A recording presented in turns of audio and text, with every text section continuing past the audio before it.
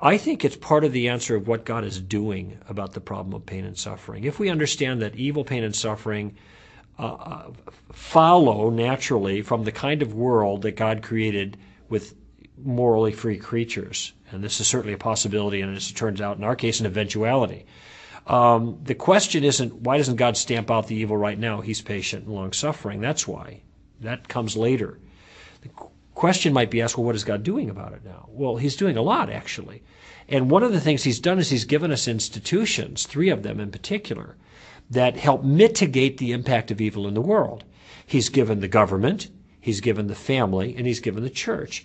When the government and the family and the church are operating according to God's principles, the way he intends them to operate, then there's less evil in the world. It's just that simple.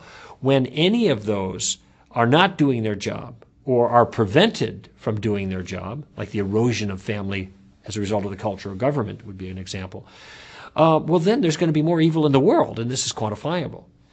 So that's one of the things that God is doing. Insofar as I'm a follower of Christ and member of a community of other followers of Christ, then there is some obligation that I have to have an impact on the world for good and to mitigate the impact of evil in the world.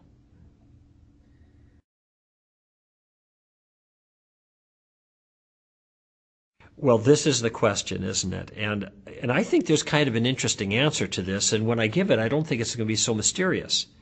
This kind of implies that people make decisions for rational reasons only. And if you give them a good rational argument, then the rational reasons prevail. If you've got the better argument, of course the people are going to believe in you. They don't believe in you, the majority, therefore you must not have the better argument. But the fact is, it is actually quite rare that people make their decisions based on rational reasons. Rather, people make their decisions based on other things. A lot of people make their decisions based on emotional reasons. They may have had bad experiences. They may have bad experiences with people of, say, the Christian religious group. They may have good experiences with people of another religious group. They may have family connections and family ties that make it very, very difficult for them to make a change of religion. There are all kinds of emotional reasons that compel people to believe and decide the way they do. I mean, if you think about your own experience, I'm sure there's plenty of times you realize that was not smart, what that person did, but I understand why they did it. Not because they were thinking carefully, but because they were reacting. There was an emotional thing going on. So you have rational reasons, you also have emotional reasons, you also have prejudicial reasons. Sometimes people have never considered any other options, and they're not interested in it. They think with blinders on. They are genuinely narrow-minded in that they're not willing to consider any other ideas outside of their own camp. They've made up their mind before the facts are in. They're prejudiced for their own view and against others. And so that influences them to make the wrong decision when some other decision would be brighter, would be smarter. And finally, the fourth reason is, some people are just bullheaded. And you know what I'm talking about? And when it comes to religious issues, I think the hardest thing for people to do is to bend the knee. They do not want to bend the knee. I understand that. I didn't want to bend the knee for 23 years. That's human nature, fallen human nature.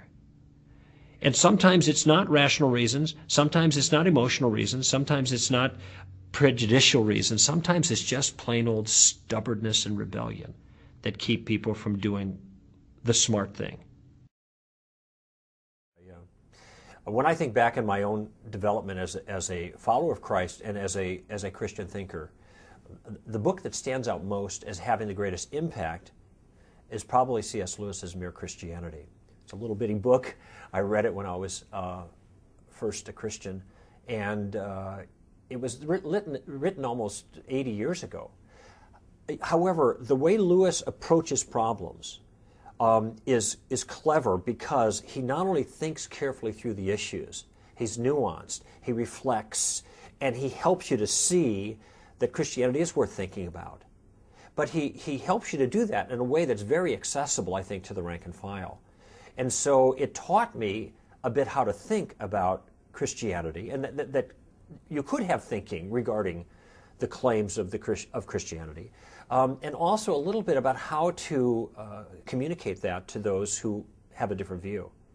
And he's very ironic, he's very friendly, he's very thoughtful, but he can turn a phrase And all of these things have influenced me, and I actually go back to Lewis frequently, not just that book, but other of his writings, because they help me kind of capture an important point in a very tight sentence, if you will. He's very quotable in that regard, and so he's a great example for that kind of thing.